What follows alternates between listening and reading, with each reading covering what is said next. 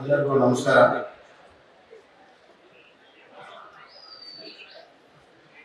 ಹೊಗಳಿ ಎಲ್ಲ ಅಣ್ಣ ಸುಂದರ ಕೇಳಿಸಿದ್ದೀರ. ನನಗೆ ಹೊಗಳಿಕೆಯಿಂದ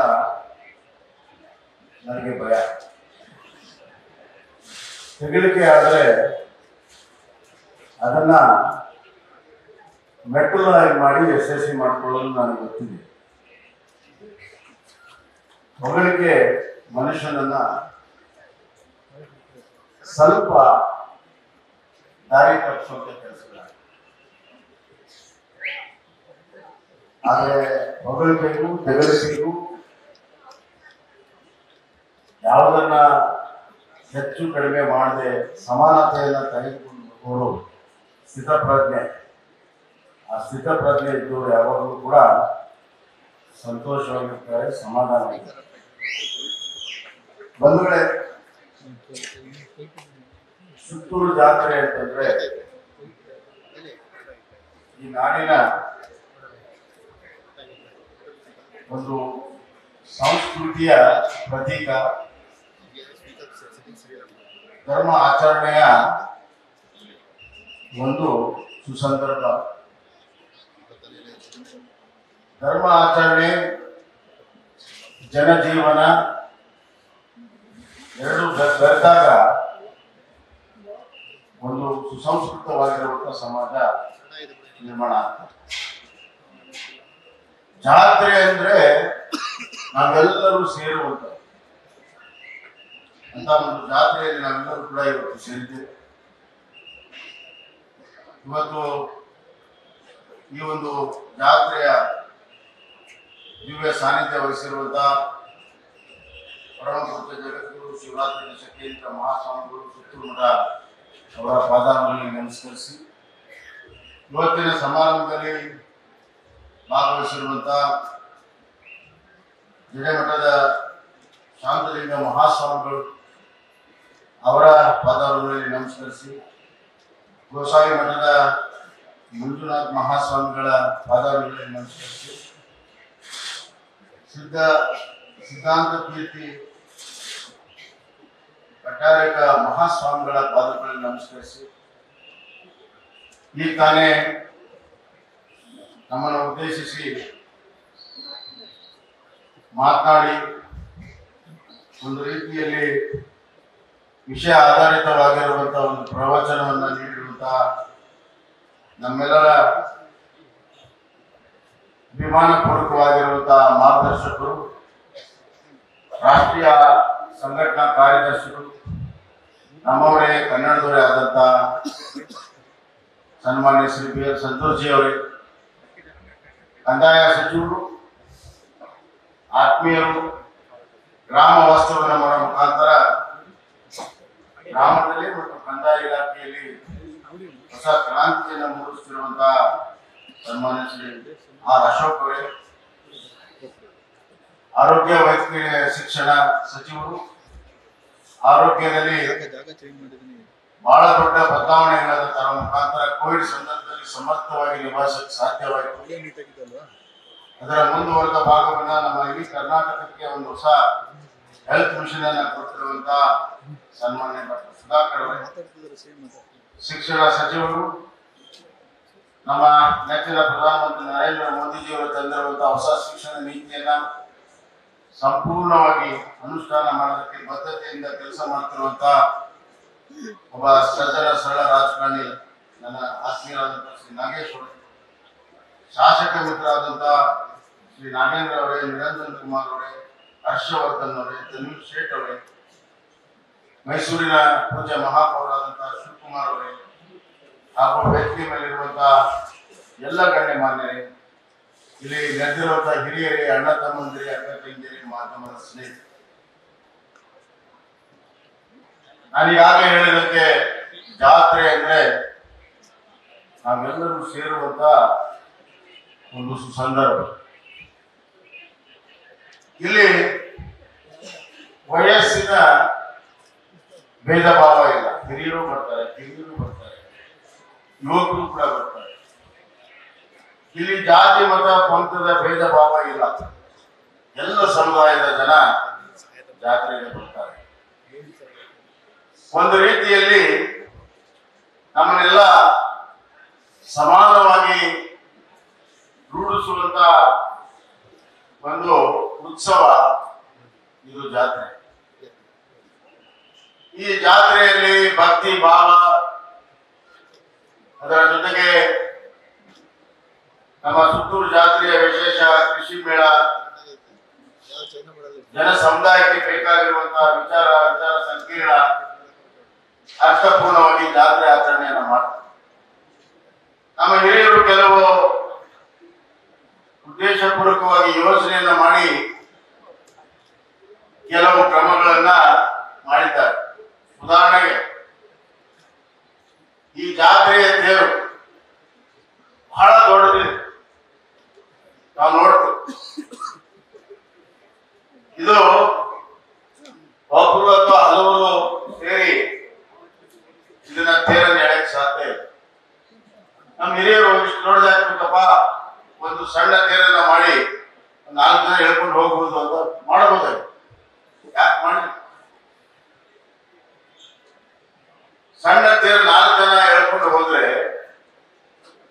ಅದು ಬಹಳ ಸೀಮಿತವಾಗಿರುವಂತ ಪ್ರಕ್ರಿಯೆ. ಇಷ್ಟು ದೊಡ್ಡ ತೇರನ್ನ ಮಾಡಿ ಎಲ್ಲ ಸಮುದಾಯದವರು ಬಡವ ಬಲ್ಲಿಗ ಅನ್ನದೆ ಆ ಒಂದು ಹಗ್ಗಕ್ಕೆ ಕೈ ಜೋಡಿಸಿ ನೂರಾರು ಜನ, ಸಾವಿರಾರು ಜನ ಅದರಲ್ಲಿ ಪಾಲ್ಗೊಂಡು ಅದನ್ನ ಹೇಳ್ಕೊಂಡು ಹೋಗಿ ಅದರ ಸ್ಥಾನಕ್ಕೆ ಸೇರಿಸುವಂತ ಕೆಲಸ ಆದ್ರೆ ಒಂದು ರೀತಿಯಲ್ಲಿ ಅಲ್ಲಿನೂ ಕೂಡ ಸಮಾನತೆಯ ಭಾವ ವ್ಯಕ್ತ ಆಗುತ್ತೆ.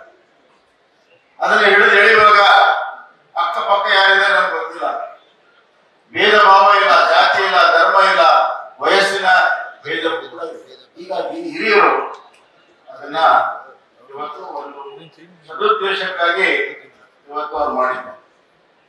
ಇನ್ನು ಎರಡನೇದಾಗಿ ನಾವು ಯಾವುದೇ ದೇವಸ್ಥಾನಕ್ಕೆ ಹೋಗೋದು, ಅಲ್ಲಿ ಹೊರಗಡೆ ಭಾಗ ಬಹಳ ದೊಡ್ಡದಾಗಿರ್ತದೆ. ನಮ್ಮನ್ನೆಲ್ಲರನ್ನು ಕೂಡ ಸ್ವಾಗತ ಮಾಡುವಂತ ದೊಡ್ಡ ಭಾಗ ಇರ್ತದೆ. ಆದ್ರೆ ಗರ್ಭಗುಡಿಗೆ ಹೋದಾಗ ಬಹಳ ಚಿಕ್ಕ ಬಾಗಿಲ ಇರುತ್ತೆ. ಅದನ್ನು ದೊಡ್ಡ ಮಾಡಬಹುದಾಗಿತ್ತು, ಎಲೆ ನಿಂತು ಕಾಣೋ ದೊಡ್ಡ ಮಾಡಬಹುದಾಗಿತ್ತು. ಯಾಕೆ ಮಾಡಲಿಲ್ಲ? ಆ ಒಂದು ದೇವರ ಸ್ಥಾನಕ್ಕೆ ಹೋದಾಗ ನಾನು ಯಾರಿದ್ದೀನಿ, ನನ್ನ ಸ್ಥಾನ ಏನು, ಈ ಎಲ್ಲ ಅಹಂ ಭಾವನೆಗಳನ್ನ ತೊರೆದು ನಾವು ಆ ದೇವತೆಗೆ, ಆ ದೇವರಿಗೆ ತಲೆಬಾಗಿ, ನಾವು ಸಣ್ಣವರಾಗಿ ತಲೆಬಾಗಿ ಭಕ್ತಿ ಭಾವದಿಂದ ನಮಸ್ಕಾರ ಮಾಡಿದಾಗ ಅದು ಸ್ವೀಕಾರ ಆಗ್ತದೆ. ಹಿರಿಯರು ಅದಕ್ಕೆ ಗರ್ಭಗುಡಿಗೆ ಸಣ್ಣ ಬಾಗಿಲನ್ನು ಮಾಡಿದ್ದಾರೆ. ಹೀಗೆ ಪ್ರತಿಯೊಂದು ಕೂಡ ಒಂದು ಚಿಂತನೆಯನ್ನ ಮಾಡಿರುವಂತ ಈ ಎಲ್ಲ ನಮ್ಮ ಸಮಾಜದಲ್ಲಿರುವಂತಹ ಎಲ್ಲ ವಿಚಾರಗಳನ್ನ ನಾವು ಗುರುತಿಸ್ಕೋಬೇಕು, ಅಳವಡಿಸ್ಕೋಬೇಕು ಅನ್ನುವಂಥದ್ದು ಬಹಳ ಮುಖ್ಯ. ಬಂಧುಗಳೇ, ಇವತ್ತು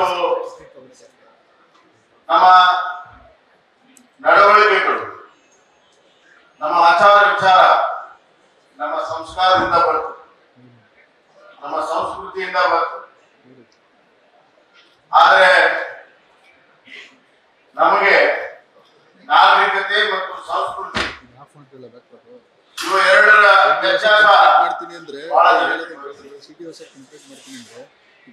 ನಾಗರಿಕತೆ ಬೆಳವಣಿಗೆ ಆಗಿದೆ. ನಮ್ಮ ನಡುವೆ ಆಗ್ತಿರುವಂತ ಎಲ್ಲ ಅಭಿವೃದ್ಧಿಯು ನಾಗರಿಕತೆಯ ಬೆಳವಣಿಗೆ.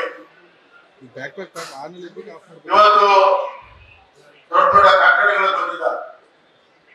ಮನೆಗಳ ಹಳ್ಳಿಯಲ್ಲಿರುವಂತಹ ಮನೆಗಳು ಇವತ್ತು ಫ್ಯಾನ್ ಬಂದಿದೆ, ರೆಫ್ರಿಜರೇಟರ್ ಬಂದಿದೆ. ನಮ್ಮ ಹತ್ರ ಸೈಕಲ್ ಇತ್ತು, ಮೋಟರ್ ಸೈಕಲ್ ಬಂದಿದೆ, ಮೋಟರ್ ಸೈಕಲ್ ಇಂದ ಕಾರ್ ಬಂದಿದೆ, ಕಾರ್ನಿಂದ ಏರೋಪ್ಲೇನ್ ಕೂಡ ಬಂದಿದೆ.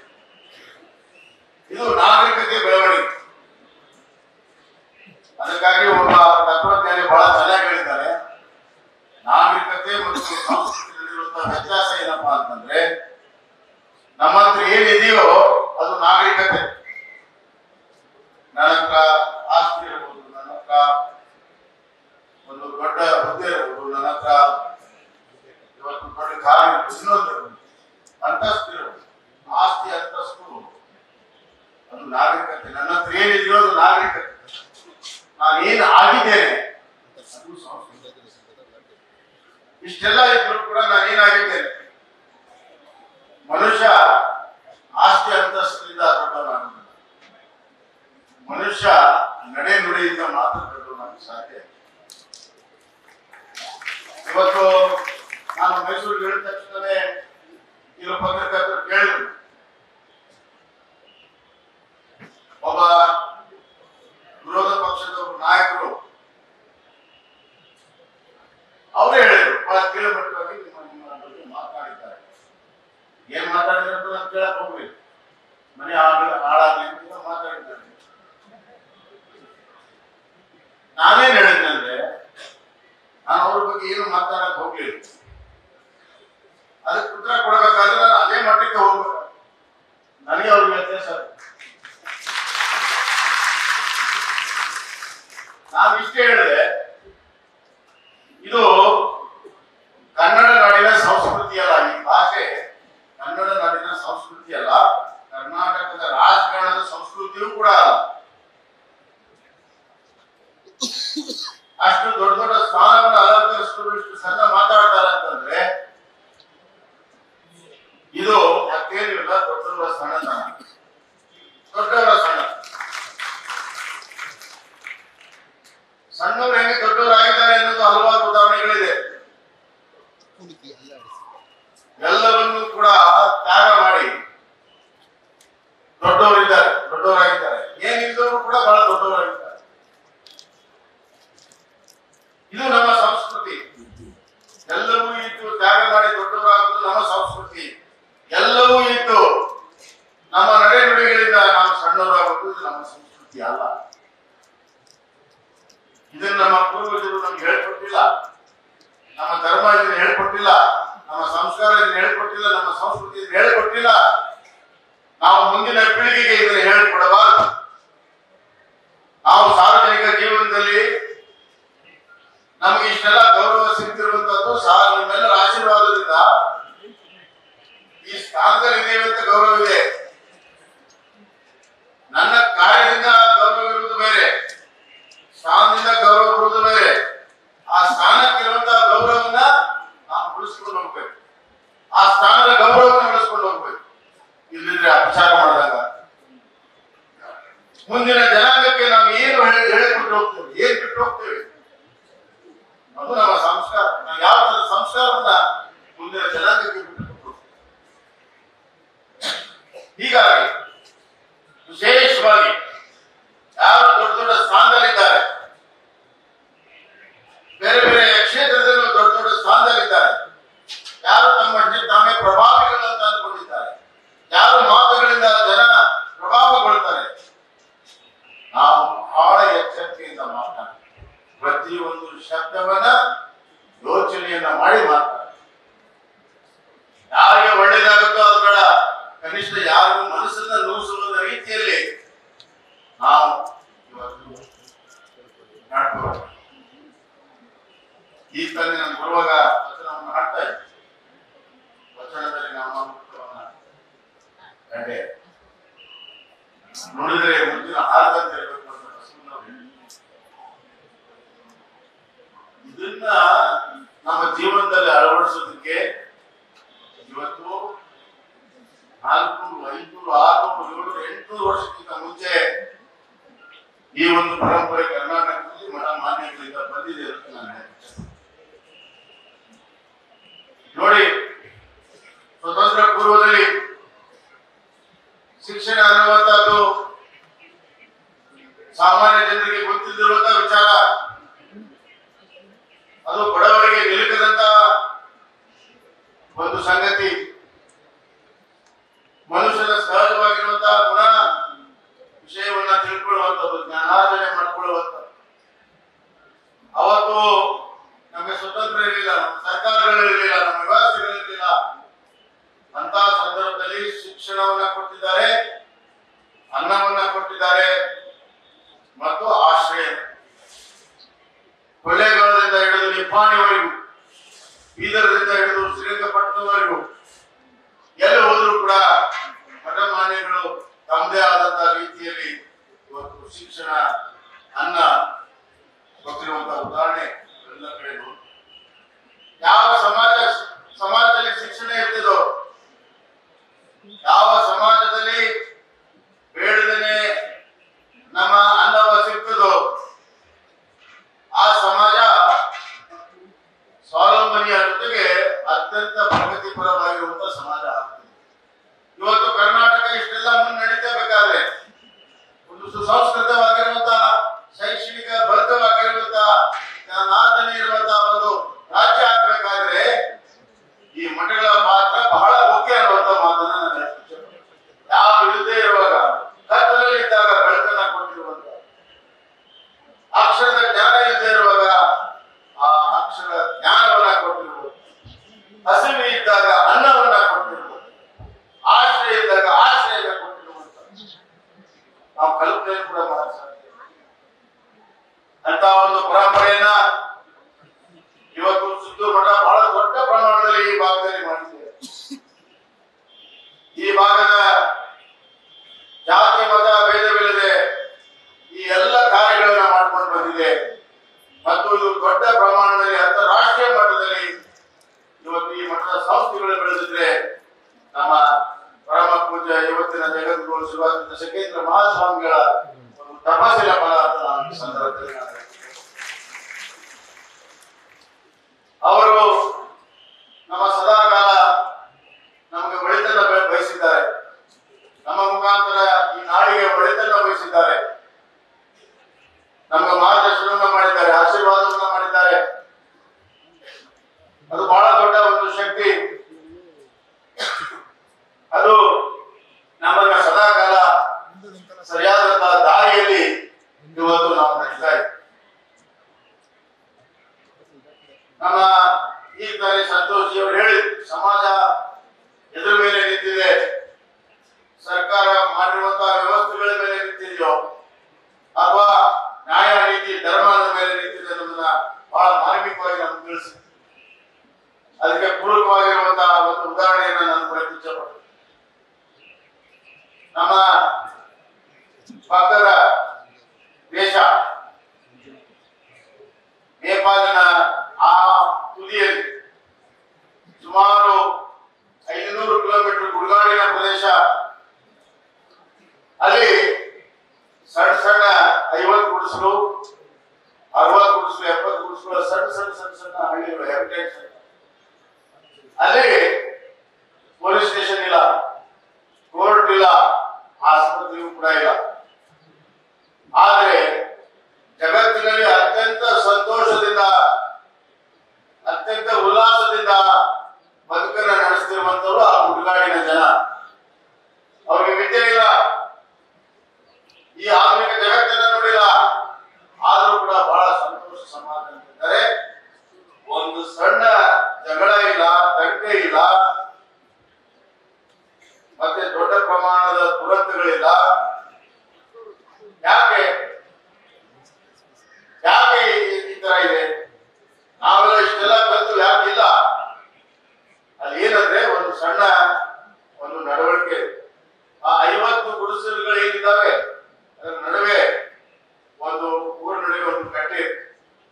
ಬೆಳಿಗ್ಗೆ ಎಲ್ಲರೂ ಕೂಡ ಸೇರ್ಬೇಕು, ಸೇರಿ ಅವರವರ ಕನಸನ್ನ ಹಂಚ್ಕೋಬೇಕು, ಅವರವರ ಕನಸನ್ನ ಹಂಚ್ಕೋಬೇಕು.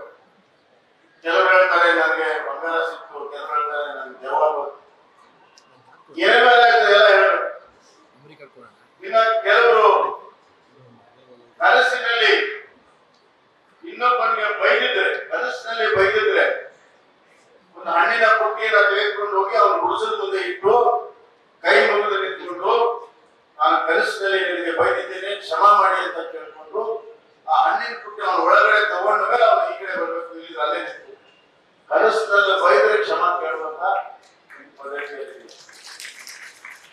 ವಿದ್ಯೆ ಇಲ್ಲ, ಏನಿಲ್ಲ.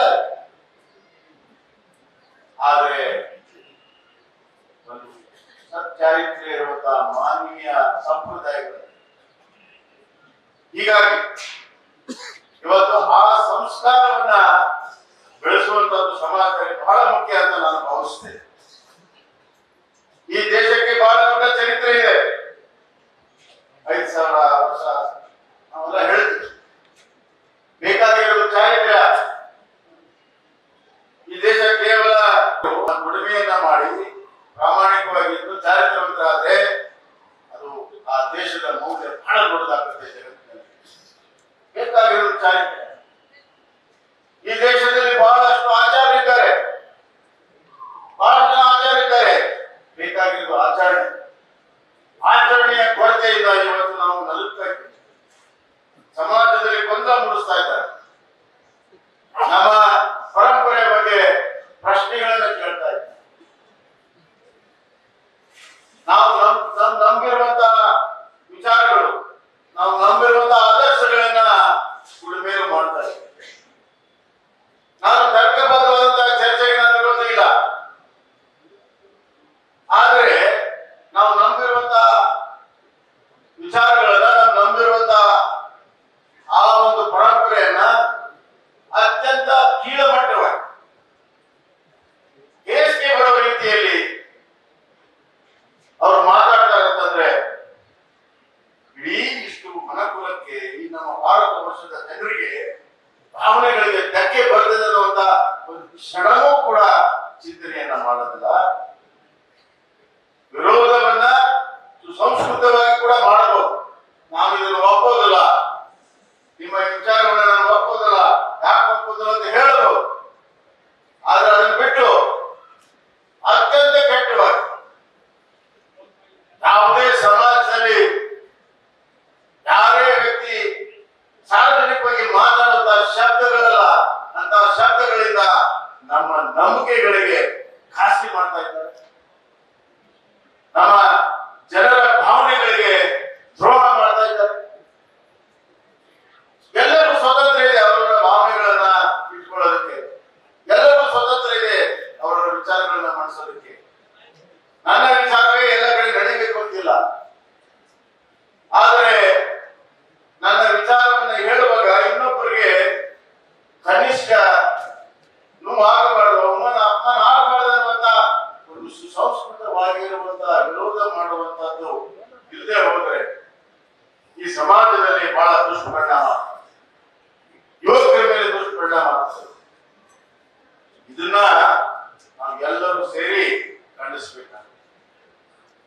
ಅವರ ವಿಚಾರ ಬಿಟ್ಟಿದ್ದೇನೆ ನಾನು. ರಾಮ ಇದ್ದಾನೆ ಇಲ್ಲ ಅನ್ನುವಂಥದ್ದು ನಿನ್ನ ನಂಬಿಕೆಯಲ್ಲಿ ಇಲ್ಲ ಅಂದ್ರೆ ಇಲ್ಲ, ನಮ್ಮ ನಂಬಿಕೆಯಲ್ಲಿ ಇದ್ದಾರೆ ಅಂದ್ರೆ ಇದ್ದಾರೆ. ನನ್ನ ನಂಬಿಕೆಯನ್ನ ನೀವೇ ಪ್ರಶ್ನೆ ಮಾಡಕ್ಕಾಗುದಿಲ್ಲ, ನಿನ್ನ ನಂಬಿಕೆ ನಾವು ಪ್ರಶ್ನೆ ಮಾಡುದಿಲ್ಲ. ನಿನ್ನ ಜಗತ್ತು ಬೇರೆ, ನನ್ನ ಜಗತ್ತು ಬೇರೆ, ನನ್ನ ಚಿಂತನೆ ಬೇರೆ, ನನ್ನ ವಿಚಾರ ಬೇರೆ, ನನ್ನ ನಂಬಿಕೆಗಳು ಬೇರೆ, ನನ್ನ ಜೀವನವೇ ಬೇರೆ, ನನ್ನ ಬದುಕೇ ಬೇರೆ.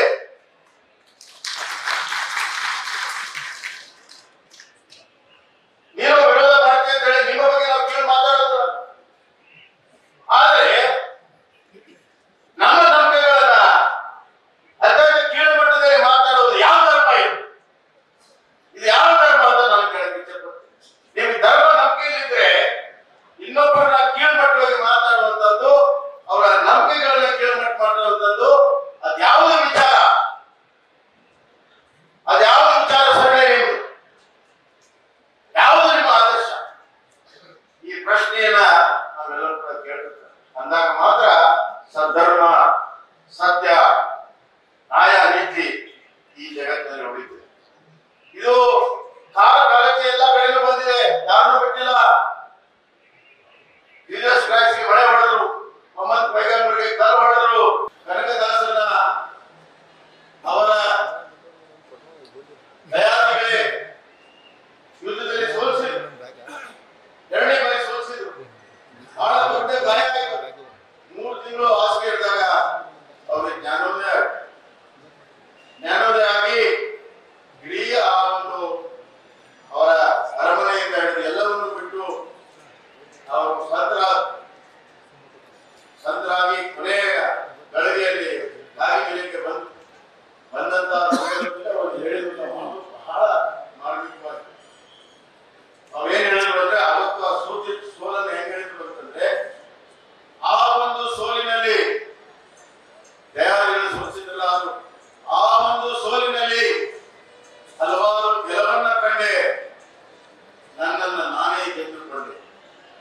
ಅವತ್ತು ನಾನು ಸೋತಿದ್ರಿಂದ ನನ್ನ ಪರಮಾತ್ಮಕವಾಗಿರುವಂತಹ ಜೀವನದಲ್ಲಿ ಹಲವಾರು ವಿಚಾರಗಳನ್ನು ತಿಳ್ಕೊಂಡ ಮುಖಾಂತರ ಹಲವಾರು ಕೆಲವನ್ನ ನಾನು ಕಂಡೆ.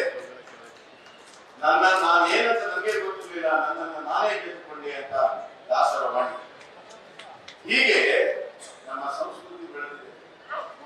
ನಮ್ಮ ಈ ಎಲ್ಲ ಪರಂಪರೆ, ಈ ಎಲ್ಲ ಶ್ರೇಷ್ಠರು ತತ್ವಜ್ಞಾನಿಗಳು ನಮಗೆ ಶ್ರೀಮಂತರನ್ನ ಗುರುತಿಸಿದ್ದಾರೆ. ಇದನ್ನ ಉಳಿಸಿಕೊಂಡು ಬೆಳೆಸಿಕೊಂಡು ಹೋಗುವಂತದ್ದು ನಮ್ಮ ಕರ್ತವ್ಯ.